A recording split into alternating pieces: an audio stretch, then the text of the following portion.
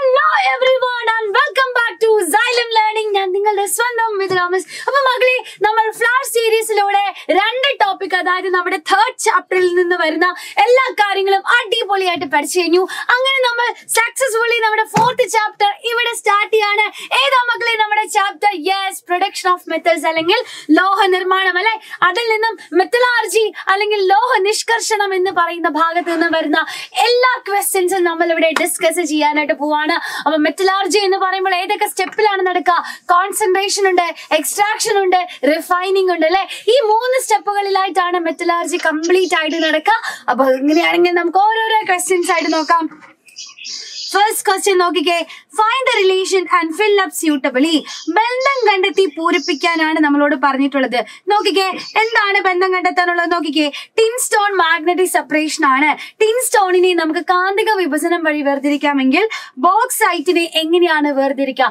Bauxite എന്ന് പറഞ്ഞാൽ നമ്മുടെ അലൂമിനിയത്തിന്റെ ഓറാണ്. അലൂമിനിയത്തിന്റെ ഓറിനെ നമുക്ക് ഒരേ ഒരു മെത്തേഡ് വഴിയാണ്, അതേതാണ്? യെസ്, ലീച്ചിങ് വഴിയാണ് സെപ്പറേറ്റ് ചെയ്യാനായിട്ട് പറ്റുക അല്ലെ. ലീച്ചിങ് എന്ന് പറയുന്ന മെത്തേഡ് വഴി നമുക്ക് കോൺസെൻട്രേറ്റ് ചെയ്യാം, സാന്ദ്രീകരിക്കാൻ പറ്റുമെന്ന് നമുക്കറിയാം. നെക്സ്റ്റ് ക്വസ്റ്റ്യൻ നോക്കിക്കേ. Which is the method used to concentrate sulphide ഓർസ്? Sulphide അയിരുകളെ സാന്ദ്രണം ചെയ്യാനുള്ള മാർഗം ഏതെന്നാണ് ചോദിച്ചിട്ടുള്ളത്. സൾഫൈഡ് അയിരുകളെ നമ്മൾ എന്താണ് ഉപയോഗിക്കുക? സൾഫൈഡ് അയിരുകൾ എന്ന് പറയുമ്പോൾ നമുക്കറിയാം അല്ലെ, നമ്മുടെ സിങ്ക് സൾഫൈഡ് ഉണ്ട്, അതേപോലെ തന്നെ കോപ്പർ പൈറൈറ്റ് എന്ന് പറയുന്ന കോപ്പറിന്റെ അല്ലെ, കോപ്പർ പൈറൈറ്റ് ഉണ്ട്. മക്കളെ, ഈ സിങ്ക് സൾഫൈഡും കോപ്പർ പൈറൈറ്റും ഒക്കെ സൾഫൈഡ് ഓറുകളാണെന്ന് പറയാൻ കാരണം ആ മെറ്റലിന്റെ ഒപ്പം സൾഫർ എന്ന് പറയുന്ന ആള് കൂടെ കമ്പൈൻഡ് ആയിട്ടുണ്ട് അല്ലെ. അപ്പൊ നമുക്ക് പറയാം ഇത് സൾഫൈഡ് അയിരാണ്. ഈ സൾഫൈഡ് അയിരുകളെ എങ്ങനെയാ നമ്മൾ വേർതിരിക്കാം? അറിയാം, ഫ്രൂട്ട് ഫ്ലോട്ടേഷൻ അഥവാ പ്ലവന പ്രക്രിയ വഴി. ഫ്രൂട്ട് ഫ്ലോട്ടേഷൻ അഥവാ പ്ലവന പ്രക്രിയ വഴിയാണ് നമ്മൾ അവരെ വേർതിരിക്കുക അല്ലെ. അപ്പൊ എന്താ ഫ്രൂട്ട് ഫ്ലോട്ടേഷൻ എന്ന് പറഞ്ഞാൽ? ആരാണ് ഫ്രൂട്ട് ഫ്ലോട്ടേഷൻ എന്ന് പറഞ്ഞാൽ? നമ്മുടെ ഓറിന് ഓർ പാർട്ടിക്കിൾ എന്ന് പറഞ്ഞാൽ ലൈറ്റർ ആണ് അല്ലെ. അയിരിന് സാന്ദ്രത കുറവാണ്, അയിരിന് സാന്ദ്രത കുറവാണ്. അതേപോലെ നമ്മുടെ ഇംപ്യൂരിറ്റീസ് എന്ന് പറയുമ്പോൾ ഹെവിയർ ആണ് അല്ലെങ്കിൽ സാന്ദ്രത കൂടുതലാണ്. അപ്പൊ അങ്ങനെയുള്ള സന്ദർഭങ്ങളിലാണ് നമ്മൾ ഫ്രൂട്ട് ഫ്ലോട്ടേഷൻ അഥവാ പ്ലവന പ്രക്രിയ ഉപയോഗിക്കാറുള്ളത് അല്ലെ. അപ്പൊ നമുക്കറിയാം നമ്മുടെ ഓർ പാർട്ടിക്കിൾസ് ഇങ്ങനെ മേലേക്ക് പതയോടൊപ്പം ഫ്രോത്തിനോടൊപ്പം വരും. ആ ഫ്രോത്തിനെ സെപ്പറേറ്റ് ചെയ്തെടുത്ത് നമുക്ക് മെറ്റലിനെ സെപ്പറേറ്റ് ചെയ്യാം. സാന്ദ്രത കൂടിയ, ഡെൻസിറ്റി കൂടിയ ഇംപ്യൂരിറ്റീസ് താഴെ ഭാഗത്ത് സെറ്റിൽ ചെയ്യും. അങ്ങനെ നമുക്ക് ഒരു ഈസി ആയിട്ട് കോൺസെൻട്രേറ്റ് ചെയ്യാനായിട്ട് പറ്റും. അപ്പൊ ഓരോ ലൈറ്ററും ഇംപ്യൂരിറ്റി ഹെവിയറും ആണെങ്കിലാണ് നമ്മൾ ഫ്രൂട്ട് ഫ്ലോട്ടേഷൻ അഥവാ പ്ലവന പ്രക്രിയ യൂസ് ചെയ്യാറുള്ളത് അല്ലെ. അങ്ങനെയാണെങ്കിൽ നമുക്ക് വേഗം തന്നെ 4 മെത്തേഡുകൾ ഒന്ന് ഓർത്തിരിക്കാം. ഫസ്റ്റ് മെത്തേഡ് എന്ന് പറയുന്നതാണ് ലെവിഗേഷൻ അഥവാ ജലപ്രവാഹത്തിൽ കഴുകിയെടുക്കൽ എന്ന് പറയും. അപ്പൊ ആർക്ക് വേണ്ടിയിട്ടാണ് നമ്മൾ ലെവിഗേഷൻ യൂസ് ചെയ്യാറുള്ളത്? ലെവിഗേഷൻ അഥവാ ജലപ്രവാഹത്തിൽ കഴുകിയെടുക്കുന്ന പറയുമ്പോൾ നമ്മുടെ ഓർ പാർട്ടിക്കിൾ ഹെവിയർ ആണ് അല്ലെ. അതേപോലെ അതിലുള്ള ഇംപ്യൂരിറ്റി എന്ന് പറയുന്നത് ലൈറ്റർ ആയിരിക്കും. റെഡിയാണോ? അയിരിന് സാന്ദ്രത കൂടുതലും അതിലുള്ള അപദ്രവ്യത്തിന് സാന്ദ്രത കുറവാണെങ്കിലുമാണ് നമ്മൾ ലെവിഗേഷൻ അഥവാ ജലപ്രവാഹത്തിൽ കഴുകിയെടുക്കൽ എന്ന് പറയുന്ന മെത്തേഡ് യൂസ് ചെയ്യാറുള്ളത്. റെഡി? അപ്പൊ ഇതിൽ ആരൊക്കെയാണ് എക്സാമ്പിൾ ആയിട്ട് ഓർത്തിരിക്കേണ്ടത്? അതിന് നമുക്ക് ലോഗ് എന്ന് പറയുന്ന കോഡ് ഓർത്തിരുന്നാൽ മതി. L four levigation, O four oxide ഓർസ്. Okay ആണോ? Oxide അയിരുകളെയും G four gold ഓർസ്. Okay, ഗോൾഡിന്റെ അയിരിനെയും. അപ്പോ ഓക്സൈഡ് ഓറുകളെയും ഗോൾഡിന്റെ ഓറുകളെയും നമ്മൾ കോൺസെൻട്രേറ്റ് ചെയ്യാനാണ് ലെവിഗേഷൻ അഥവാ ജലപ്രവാഹത്തിൽ കഴുകിയെടുക്കൽ എന്ന് പറയുന്ന മെത്തേഡ് യൂസ് ചെയ്യാറുള്ളത്. ഇനി രണ്ടാമത്തെ മെത്തേഡ് ആണ് നമ്മൾ നേരത്തെ കണ്ടിട്ടുള്ള ഫ്രൂട്ട് ഫ്ലോട്ടേഷൻ എന്ന് പറയുന്നത് അല്ലെ. അപ്പൊ ഫ്രൂട്ട് ഫ്ലോട്ടേഷൻ എന്ന് പറഞ്ഞാൽ നോക്കിക്കേ, പ്ലവന പ്രക്രിയ എന്ന് പറയാം. ഓക്കെ, അപ്പൊ എന്താണോ ലെവിഗേഷൻ അതിന്റെ നേരെ ഓപ്പോസിറ്റ് ആണ് ഫ്രൂട്ട് ഫ്ലോട്ടേഷൻ എന്ന് പറയുന്നത്. നമ്മുടെ ഓർ പാർട്ടിക്കിൾസ് ലൈറ്റർ ആണ്, ഇംപ്യൂരിറ്റി ഹെവിയർ ആണ്. അയിരിന് സാന്ദ്രത കുറവും അതിലുള്ള അപദ്രവ്യത്തിന് സാന്ദ്രത കൂടുതലാണെങ്കിലാണ് നമ്മൾ പ്ലവന പ്രക്രിയ അഥവാ ഫ്രൂട്ട് ഫ്ലോട്ടേഷൻ യൂസ് ചെയ്യാറുള്ളത്. അപ്പൊ ഫ്രൂട്ട് ഫ്ലോട്ടേഷൻ നമ്മൾ ഒരേ ഒരു ഓറുകൾക്കാണ്, അതായത് സൾഫൈഡ് ഓറുകൾക്ക് വേണ്ടിയിട്ടാണ് ഫ്രൂട്ട് ഫ്ലോട്ടേഷൻ ഉപയോഗിക്കാറുള്ളത് കേട്ടോ. അപ്പൊ ഫ്രൂട്ട് ഫ്ലോട്ടേഷൻ എന്ന് പറയുമ്പോൾ നമ്മുടെ ഓറുകൾ പഠിക്കുമ്പോൾ 2 ആൾക്കാരെ നമ്മൾ നോട്ട് ചെയ്യാനുണ്ട്. അതായത് കോപ്പറിന്റെ ഓറായിട്ടുള്ള കോപ്പർ പൈറൈറ്റ്, അതേപോലെ സിങ്കിന്റെ ഓറായിട്ടുള്ള സിങ്ക് ബ്ലെൻഡ്. മക്കളെ ഈ കോപ്പർ പൈറേറ്റും സിങ്ക് ബ്ലെൻഡുമാണ് സൾഫൈഡ് അയിരുകൾക്ക് എക്സാമ്പിൾ ആയിട്ട് നമുക്ക് പഠിക്കാനുള്ളത്. അപ്പൊ ഇവരെ രണ്ടുപേരെയും എന്റെ കുട്ടികൾ കൃത്യമായിട്ട് ഓർത്ത് വെക്കുക. ഇവർ രണ്ടുപേരും സൾഫൈഡ് ഓസ് ആണ്. അതുകൊണ്ട് തന്നെ ഇവരെ നമ്മൾ ഫ്രൂട്ട് ഫ്ലോട്ടേഷൻ അഥവാ പ്ലവന പ്രക്രിയ വഴിയാണ് സാന്ദ്രീകരിക്കാറുള്ളത്. അപ്പൊ ഇനി നമുക്ക് മൂന്നാമത്തെ മെത്തേഡിലേക്ക് പോവാം. അതാണ് മാഗ്നറ്റിക് സെപ്പറേഷൻ അഥവാ കാന്തിക വിഭജനം എന്ന് പറയുന്നത് അല്ലെ. ഈ മെത്തേഡ് ആർക്ക് വേണ്ടിയിട്ടാ യൂസ് ചെയ്യുക? ഒന്നെങ്കിൽ ഓറിന് അല്ലെങ്കിൽ ഇംപ്യൂരിറ്റിക്ക് മാഗ്നറ്റിക് നേച്ചർ ഉണ്ടാവണം അല്ലെ, കാന്തിക സ്വഭാവം ഉണ്ടാവണം. അപ്പൊ ഇതിന് എക്സാമ്പിൾ ആയിട്ട് പഠിക്കാനുള്ളതാണ് നമ്മുടെ ടിൻ സ്റ്റോൺ എന്ന് പറയുന്നത്. മക്കളെ ടിൻ സ്റ്റോൺ എന്ന് പറഞ്ഞാൽ നോൺ മാഗ്നറ്റിക് നേച്ചർ ഉള്ള അല്ലെങ്കിൽ കാന്തിക സ്വഭാവം ഇല്ലാത്ത ഒരു ഓറാണ്. അപ്പൊ അതിൽ കാന്തിക സ്വഭാവമുള്ള ഒരു ഇംപ്യൂരിറ്റി അഥവാ അപദ്രവ്യം ഉണ്ട്. അതാണ് അയൺ ടങ്സ്റ്റേറ്റ് എന്ന് പറയുന്നത്. ഈ അയൺ ടങ്സ്റ്റേറ്റിനെ റിമൂവ് ചെയ്യുന്നത് മാഗ്നറ്റിക് സെപ്പറേഷൻ വഴിയാണ്. ഓക്കെ അല്ലെ. ഇനി അങ്ങനെയാണെങ്കിൽ നാലാമത്തെ മെത്തേഡാണ് ലീച്ചിങ് എന്ന് പറയുന്നത്. അപ്പൊ ലീച്ചിങ് എന്ന് പറയുമ്പോൾ നമ്മൾ അനുയോജ്യമായിട്ടുള്ള ഒരു ലായകം എടുക്കുന്നു, അതിലേക്ക് നമ്മുടെ അയിരിനെ നമ്മൾ ഡിസോൾവ് ചെയ്യിക്കുന്നു. അങ്ങനെ നമുക്ക് ഇംപ്യൂരിറ്റിനെ സെപ്പറേറ്റ് ചെയ്യാം. അപ്പോൾ ഒരു സ്യൂട്ടബിൾ ആയിട്ടുള്ള സോൾവെന്റിനെ എടുത്തിന് ഓറിനെ ഡിസോൾവ് ചെയ്തിട്ടാണ് നമ്മൾ ലീച്ചിങ് എന്ന് പറയുന്ന കോൺസെൻട്രേഷൻ മെത്തേഡ് ക്യാരി ഔട്ട് ചെയ്യാറുള്ളത്. അപ്പൊ ലീച്ചിങ്ങിന് എക്സാമ്പിൾ ആയിട്ട് നമുക്ക് ഒരേ ഒരാളെയാണ് പഠിക്കാനുള്ളത്. അത് ആരെയാണ്? അലൂമിനിയത്തിന്റെ ഓറായിട്ടുള്ള ബോക്സൈറ്റ്. അപ്പൊ ബോക്സൈറ്റിനെ നമ്മൾ കോൺസെൻട്രേറ്റ് ചെയ്യുക ലീച്ചിങ് എന്ന് പറയുന്ന മെത്തേഡ് വഴിയാണ്. അപ്പൊ കോൺസെൻട്രേഷൻ ഓഫ് ഓർ എന്ന് പറയുന്ന ടോപ്പിക്കിൽ നിന്നും ഈ 4 മെത്തേഡാണ് നമുക്ക് പഠിക്കാനുള്ളത്. അങ്ങനെയാണെങ്കിൽ നെക്സ്റ്റ് ക്വസ്റ്റ്യൻ നോക്കിക്കേ.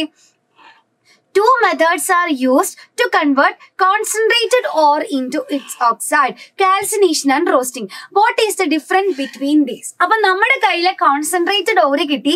ഇനി കോൺസെൻട്രേറ്റഡ് ഓറ് കിട്ടിക്കഴിഞ്ഞാൽ നെക്സ്റ്റ് സ്റ്റെപ്പ് എന്ന് പറയുന്നത് എക്സ്ട്രാക്ഷൻ ആണ് അല്ലെ, വേർതിരിക്കലാണ്. അപ്പൊ എക്സ്ട്രാക്ട് ചെയ്യുന്നതിന് വേണ്ടിയിട്ട് നമ്മൾ ആദ്യം എന്താ ചെയ്യുക? കോൺസെൻട്രേറ്റഡ് ഓറിനെ അതിന്റെ ഓക്സൈഡ് ആക്കി മാറ്റുകയാണ് ചെയ്യുക. അങ്ങനെ ഓക്സൈഡ് ആക്കി മാറ്റാൻ 2 മെത്തേഡ് നമ്മൾ യൂസ് ചെയ്യും.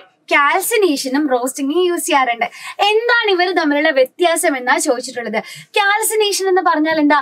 കാൽസിനേഷൻ എന്ന് പറഞ്ഞാൽ നമ്മൾ അവിടെ എയറിന്റെ ആബ്സെൻസിൽ ഓറിനെ ഹീറ്റ് ചെയ്യാണ് അല്ലെ. എയറിന്റെ ആബ്സെൻസിൽ ഹീറ്റ് ചെയ്യുന്നു. അങ്ങനെ നമ്മൾ ആ പറയുന്ന ഓറിനെ ഓക്സൈഡ് ആക്കി മാറ്റാണ്. അപ്പൊ ഇത് കാൽസിനേഷന്റെ എക്സാമ്പിൾ ഓർത്തിരിക്കാനായിട്ട് നമ്മുടെ കയ്യിൽ ഒരു കോഡ് ഉണ്ട്. എന്താണ് കോഡ്? ഹായ് കാക്ക എന്ന് ഓർത്തിരുന്നാൽ മതി. അതായത് കാൽസിനേഷൻ എന്ന് പറയുന്ന മെത്തേഡ് ഉപയോഗിക്കുന്നത് ആർക്കൊക്കെ വേണ്ടിയിട്ടാ? കാർബണേറ്റ്സുകൾക്കും കാർബണേറ്റ് ഓറുകൾക്കും അതേപോലെ ഹൈഡ്രോക്സൈഡ്സിനെയും ഒക്കെ. കാർബണേറ്റുകളെയും ഹൈഡ്രോക്സൈഡ്സിനെയും ഒക്കെ ഓക്സൈഡുകളാക്കി മാറ്റാനാണ് നമ്മൾ കാൽസിനേഷൻ എന്ന് പറയുന്ന മെത്തേഡ് യൂസ് ചെയ്യുക. റെഡി. ഇനി എന്താ റോസ്റ്റിംഗ്? റോസ്റ്റിംഗ് എന്ന് പറഞ്ഞാൽ എയറിന്റെ പ്രസൻസിൽ, വായുവിന്റെ സാന്നിധ്യത്തിൽ നമ്മൾ അയിരിനെ അഥവാ ഓറിനെ ഹീറ്റ് ചെയ്യുക.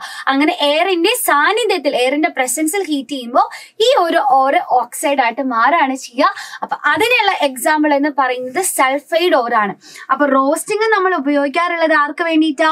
സൾഫൈഡ് ഓറുകളെ ഓക്സൈഡുകളാക്കി മാറ്റാൻ വേണ്ടിയിട്ടാണ് നമ്മൾ റോസ്റ്റിംഗ് എന്ന് പറയുന്ന മെത്തേഡ് യൂസ് ചെയ്യാറുള്ളത്. ഓക്കെ അല്ലേ. നെക്സ്റ്റ് ക്വസ്റ്റ്യനിലേക്ക് പോവാം. Some methods and the refining methods are given. Find the appropriate pair. കുറച്ച് ആൾക്കാരെയും അതിന്റെ റിഫൈനിങ് ചെയ്യാനുള്ള മെത്തേഡുകളും തന്നിട്ടുണ്ട്, ശുദ്ധീകരണ മാർഗങ്ങൾ തന്നിട്ടുണ്ട്. ഓക്കെ. Tin, copper, zinc. അപ്പൊ മക്കളെ നമുക്ക് ആ പറയുന്ന റിഫൈനിങ് മെത്തേഡ്സ് 3 എണ്ണം പഠിക്കാറുണ്ട്. ലിക്വേഷൻ, ഡിസ്റ്റിലേഷൻ, അതേപോലെ തന്നെ ഇലക്ട്രോലിറ്റിക് റിഫൈനിങ്, വൈദ്യുത വിശ്ലേഷണം അല്ലെ. അപ്പൊ എന്താ ലിക്വേഷൻ എന്ന് പറഞ്ഞാൽ എന്താ? ലിക്വേഷൻ പറയുമ്പോൾ ലിക്വിഡാക്കി മാറ്റാണ് നമ്മുടെ മെറ്റൽ. അതായത് മെൽറ്റിംഗ് പോയിന്റ് കുറവുള്ള ടിന്ന്, ലെഡ് പോലെയുള്ള ആൾക്കാരെയാണ് നമ്മൾ ലിക്വേഷൻ വഴി റിഫൈൻ ചെയ്യാനുള്ളത്. ഓക്കെ. ആ ലോ മെൽറ്റിംഗ് പോയിന്റ് എന്ന് പറയുന്ന പ്രോപ്പർട്ടി, അവരുടെ ദ്രവണാംഗം കുറവാണ് എന്ന് പറയുന്ന സവിശേഷത യൂസ് ചെയ്തിട്ടാണ് നമ്മൾ അവരെ ഉരുക്കി വേർതിരിക്കാറുള്ളത്. നോക്കിക്കേ. അങ്ങനെയാണെങ്കിൽ ടിന്നിനെ നമുക്ക് ലിക്വേഷൻ അഥവാ ഉരുക്കി വേർതിരിക്കൽ വഴി റിഫൈൻ ചെയ്യാനായിട്ട് പറ്റും. ഇനി നോക്കിക്കേ. ഇനി രണ്ടാമത്തെ മെത്തേഡാണ് ഡിസ്റ്റിലേഷൻ അഥവാ സ്വേദനം. അതിലെന്താ ചെയ്യുക? ബോയിലിംഗ് പോയിന്റ് കുറവുള്ള, തിളനില കുറവുള്ള ലോഹങ്ങളായിട്ടുള്ള zinc, cadmium, mercury. Okay. Okay, law boiling point ഉള്ള മെറ്റൽസ് ആണ് സിങ്ക്, കാഡ്മിയം, മെർക്കുറി എന്ന് പറയുന്നത്. അപ്പൊ ഇങ്ങനെയുള്ളവരെ റിഫൈൻ ചെയ്യാനാണ് നമ്മൾ ഈ ഡിസ്റ്റിലേഷൻ അഥവാ സ്വേദനം എന്ന് പറയുന്ന മെത്തേഡ് യൂസ് ചെയ്യുക. അപ്പോൾ ലോ ബോയിലിംഗ് പോയിന്റ് എന്ന് പറയുന്ന പ്രോപ്പർട്ടി ആണ് ഡിസ്റ്റിലേഷന്റെ പ്രിൻസിപ്പിൾ. സ്വേദനത്തിന്റെ അടിസ്ഥാനം എന്താണ്? തിളനില കുറവ് എന്ന് പറയുന്ന ഒരു സവിശേഷതയാണ്. ക്ലിയർ അല്ലേ? ഇനി അടുത്ത ലാസ്റ്റ് വൺ ആണ് ഇലക്ട്രോലൈറ്റിക് റിഫൈനിങ് അഥവാ വൈദ്യുത വിശ്ലേഷണം. അപ്പൊ അവിടെ നമ്മൾ കോപ്പറിനെയാണ് ഇതുവരെ റിഫൈൻ ചെയ്തെടുക്കാറുള്ളത്. നമുക്ക് മാച്ച് ചെയ്യാലോ. ടിന്നിനെ ലിക്വേഷൻ വഴി, കോപ്പർ ആണെങ്കിൽ ഇലക്ട്രോലൈറ്റിക് റിഫൈനിങ് അഥവാ വൈദ്യുത വിശ്ലേഷണം വഴി, സിങ്ക് ആണെങ്കിൽ ഡിസ്റ്റിലേഷൻ അഥവാ സ്വേദനം വഴി ആയിരിക്കും. ഓക്കെ അല്ലേ? ഇനി നെക്സ്റ്റ് ക്വസ്റ്റ്യനിലേക്ക് പോവാം. Identify the suitable concentration method and complete the table. അല്ലെ, അപ്പൊ ഈ ഒരു ടേബിൾ പഠിച്ചു കഴിഞ്ഞാൽ, സിമ്പിൾ ആയിട്ട് പറഞ്ഞു കഴിഞ്ഞാൽ ആ കോൺസെൻട്രേഷൻ മെത്തേഡ്സ് എല്ലാം നമ്മൾ പഠിച്ചു കഴിഞ്ഞു. അനുയോജ്യമായ കണ്ടെത്തി ടേബിൾ പൂർത്തിയാക്കാൻ പറഞ്ഞിട്ടുണ്ട്. നോക്കിക്കേ, ഓറിന് ഹൈ ഡെൻസിറ്റി, അതേപോലെ തന്നെ ഇമ്പ്യൂരിറ്റിക്ക് ലോ ഡെൻസിറ്റി. അതായത് അയിരിന് സാന്ദ്രത കൂടുതലും അതിലുള്ള അപദ്രവ്യത്തിന് സാന്ദ്രത കുറവുമാണ്. അങ്ങനെയാണെങ്കിൽ ഏത് മെത്തേഡാ?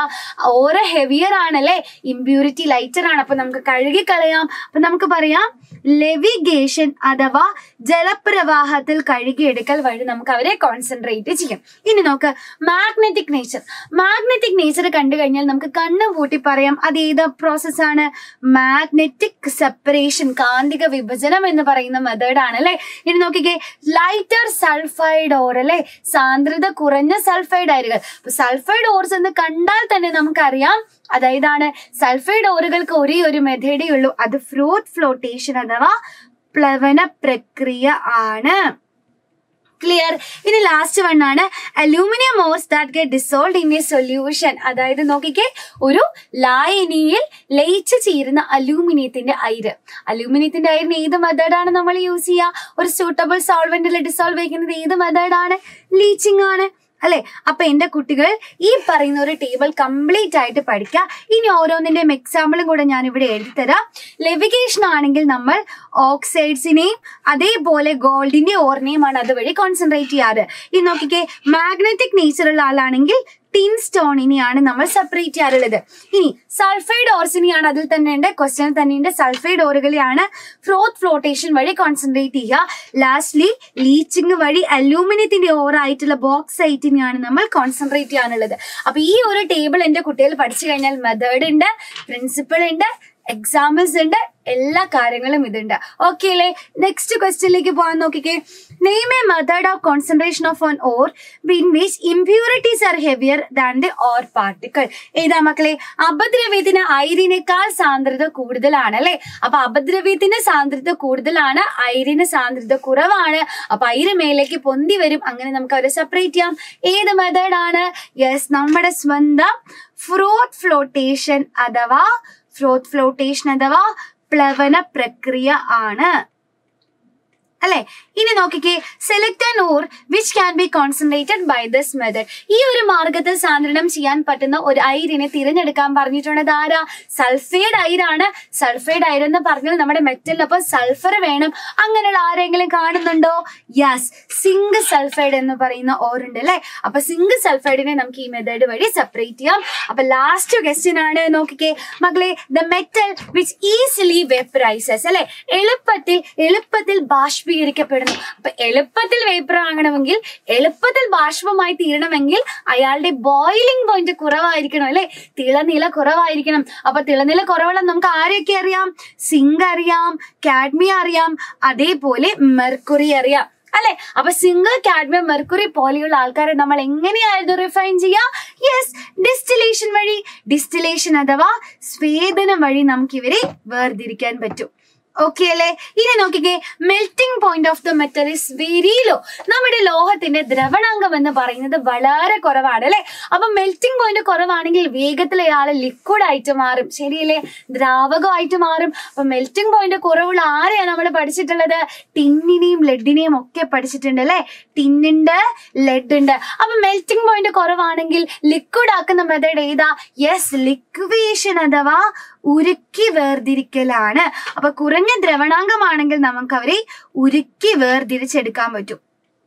ഉരുക്കി വേർതിരിക്കൽ. ഇനി ലാസ്റ്റ് നോക്കിക്കേ, റിഫൈനിങ് ഓഫ് കോപ്പർ അല്ലെങ്കിൽ കോപ്പറിന്റെ ശുദ്ധീകരണം. അതിന്റെ ഏതാണെന്നുള്ളത് ഓൾറെഡി ഞാൻ എന്റെ കുട്ടികൾക്ക് പറഞ്ഞു തന്നിട്ടുണ്ട്. അപ്പൊ എന്റെ മക്കൾ ഈ വീഡിയോ കണ്ടു കഴിയുമ്പോൾ തീർച്ചയായിട്ടും ഈ പറയുന്ന ക്വസ്റ്റ്യന്റെ ആൻസർ നമ്മുടെ വീഡിയോയുടെ താഴെ നിങ്ങൾ എല്ലാവരും കമന്റ് ചെയ്യുക. അപ്പൊ മക്കളെ, ഈ ഒരു പാറ്റേണിലായിരിക്കും ഈ ഒരു ടോപ്പിക്കിൽ നിന്ന് ക്വസ്റ്റ്യൻസ് വരിക. അതായത് നമ്മൾ കണ്ടു കാൽസിനേഷനും റോസ്റ്റിംഗും തമ്മിലുള്ള വ്യത്യാസം, അതേപോലെ ഈ 3 മെത്തേഡുകൾ, ലിക്വേഷൻ, ഡിസ്റ്റിലേഷൻ, ഇലക്ട്രിക് റിഫൈനിങ്, പിന്നെ നമ്മുടെ കോൺസെൻട്രേഷനിൽ പഠിച്ചിട്ടുള്ള 4 മെത്തേഡുകൾ. അത് എക്സാമ്പിൾ ആയിട്ട് ചോദിക്കാം, അല്ലെങ്കിൽ അതിന്റെ മെത്തേഡ് ചോദിക്കാം, അല്ലെങ്കിൽ അത് എന്താണെന്ന് ചോദിക്കാം, എങ്ങനെ വേണമെങ്കിലും ചോദിക്കാം. എങ്ങനെ ക്വസ്റ്റ്യൻ വന്നാലും പഠിക്കാനുള്ളത് ഇപ്പൊ നമ്മുടെ കയ്യിൽ കിട്ടിയിട്ടുണ്ട്. അപ്പൊ എന്റെ കുട്ടികൾ അടിപൊളിയായിട്ട് പഠിക്കാം. അപ്പൊ ഇനി നമുക്ക് ബുധനാഴ്ച രാവിലെ കൃത്യം 6 മണിക്ക് കാണാം. Signing off. ബൈ.